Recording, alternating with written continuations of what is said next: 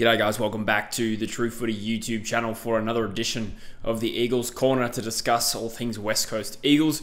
Obviously, we're in that little awkward period between the trade period ending and the draft happening, so naturally I haven't had a reason to come up with an Eagles Corner video, but there is some pretty big news. In fact, as far as personnel changes, a new CEO at the West Coast Eagles is pretty damn significant. So we'll discuss that to some extent, perhaps a little look at the upcoming draft as well, and there has also been some list management changes or moves at least to re-sign a few rookies. So we'll just catch up on everything that's happened at West Coast in the last few weeks.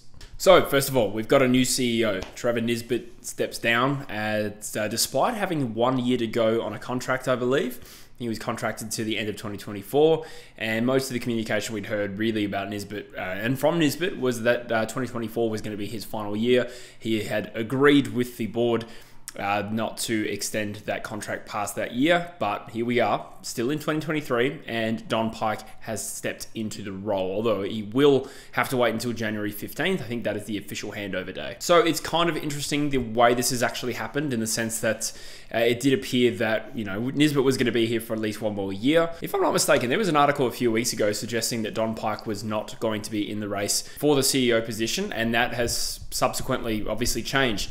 If I had to guess what happened there, is that Don Pyke was looking for a role here and now and unwilling to stay, you know, twiddling his thumbs for 12 months. And so, you know, Nisbet's walked out, and I would argue we've probably selected the best man for the job that was possibly going to emerge. Just touching on Nisbet himself, you know, obviously the CEO of a big club like West Coast, it's pretty difficult to, from an outsider's perspective, to really try and appraise how well he did or whether we really needed a change. You could certainly make some broad comments about the fact that we kind of may perhaps been a little bit of an insular organization over the last few years. You know, the same CEO for 25 years, you know, that's pretty unheard of in our game. And so, you know, with the club in general, in the state that it's in, you know, from the AFL men's competition, the horrendous state of the waffle team, the reserve side in the waffle competition, and then, you know, the AFLW team becoming second last again. In those metrics, you know, on-field success, this is the lowest point of the club. So there's an argument to be made, change needed to happen. Obviously, they backed in the coach. That may have been largely motivated by contractual reasons, probably, but nonetheless, change is here,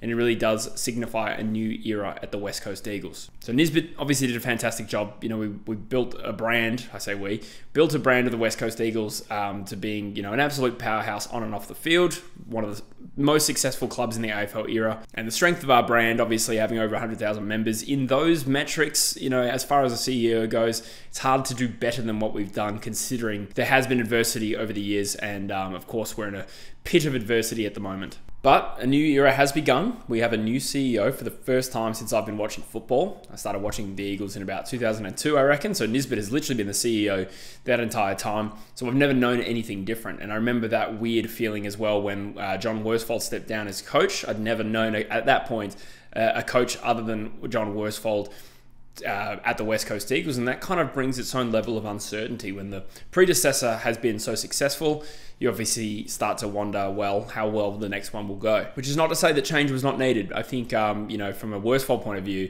you know, I think he was pretty burnt out. And Nisbet has been around for a while, and he's not a young man. So the good thing about this Pyke appointment is that from a, you know, sentimental point of view, he is Eagles, maybe a legend, but he's a Hall of Famer. He's a premiership player for the West Coast Eagles, obviously bleeds blue and gold.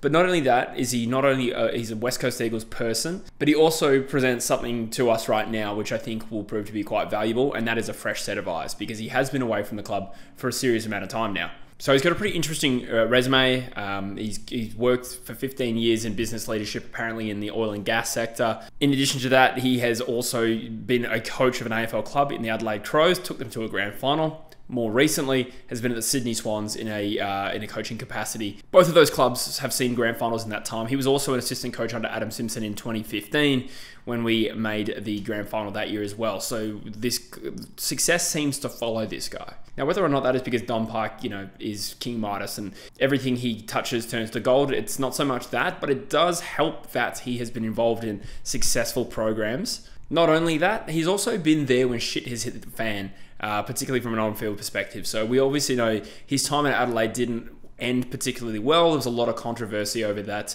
pre-season camp where the club at the Crows seemed to implode a little bit. But, I wouldn't fixate too much on the negative there. Obviously, it seemed like a pretty bad mistake, that community camp. At the very least, I kind of see that as somebody who's learned from something, gone through some adversity at a club, and has equally seen both sides of what can go right at a football club and just as importantly, what is happening when things are going really poorly. So from a football point of view, he brings experience, from a coaching point of view, his role at West Coast isn't going to be about that. It's going to be more so about his business acumen, but also his leadership style.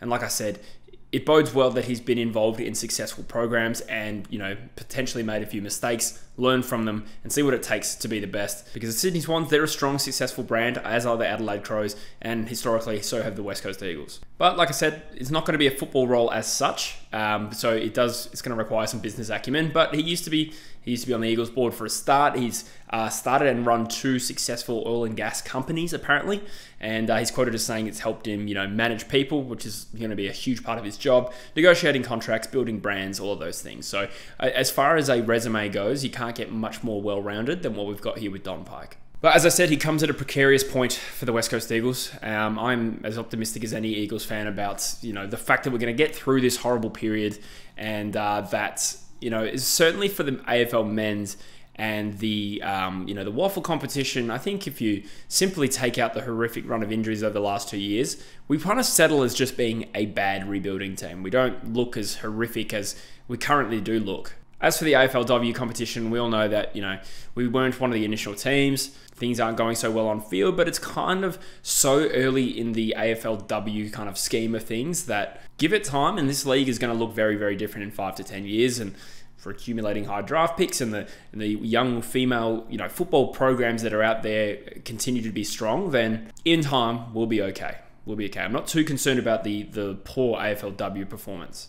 So it's going to be a weird passion project for Don Pike coming to the club that, presumably he loves, at a point where the AFL side has won 5 games in 2 years. The AFLW side has won 5 games in 3 years. It's a rebuild in every sense of the word, really. And he is quoted as saying his first priority is establishing the on-field performance to get back what it used to be, because everything trickles down from there. It's probably hard to be really successful commercially if your team's absolute dog shit. So I'm relieved that we've probably got one of the best and most appropriate people for this particular role that we could have from canvassing the market. Give it 12 months. Don Pike could have been somewhere else. So hopefully this change marks the dawn of a new era.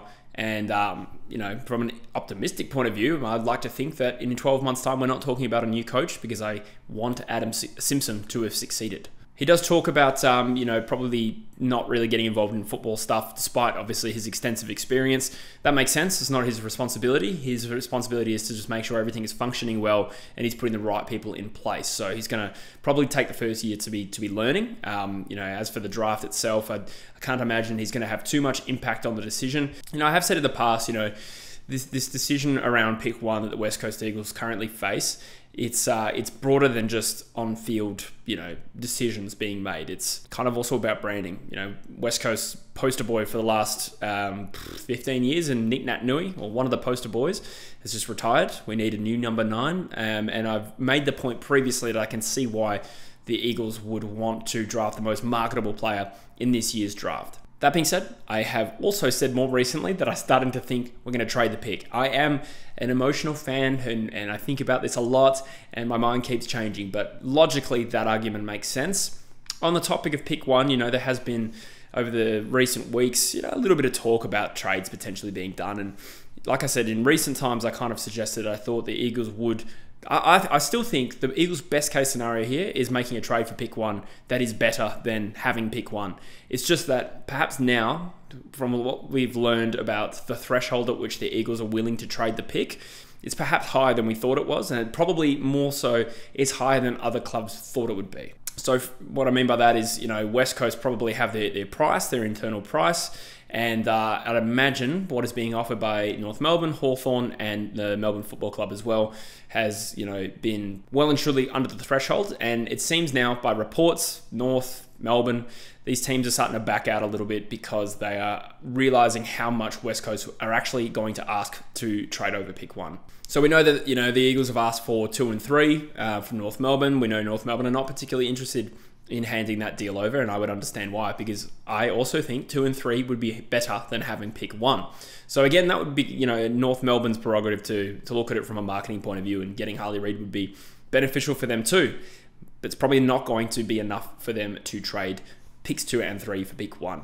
If there was some sort of way that 2 and maybe 6 from Melbourne, so North Melbourne's 2, if they then traded for pick 6 from Melbourne, 2 and 6, for me personally, I think that is still above the threshold and very, very doable from our point of view. It's still a steep price to pay. I don't think North Melbourne would be super willing to do it. And of course, you know, that would rely on Melbourne being willing to trade pick 6 in a scenario where they don't even get pick 1. So they're probably unwilling to help North Melbourne out to try and get pick 1. I've talked a little bit about how I thought Geelong might be willing to split their pick 8. I think it currently is for 2 later first rounders from North Melbourne. I think it was reported somewhere that was rejected as well. So if that doesn't happen, then it's hard to just see how a deal gets done unless North Melbourne really are bluffing and they throw a Hail Mary when the clock starts on West Coast first selection in the 2023 draft. So as it stands, it's probably going to be Harley Reid, but again, watch me make a video in a week when we see an article about West Coast considering trading pick 1. Who knows? There's a lot of conjecture around this time of year, so yeah, we'll see what happens. In other list management news though, we have made some contract calls on 3 rookies, and I'm happy about them all. So Zane True, who he certainly played in that win against the Bulldogs. He kicked one of the winning goals. Has been extended for another year on the rookie list. Now, my understanding of this situation is West Coast tried to get Devon Robertson.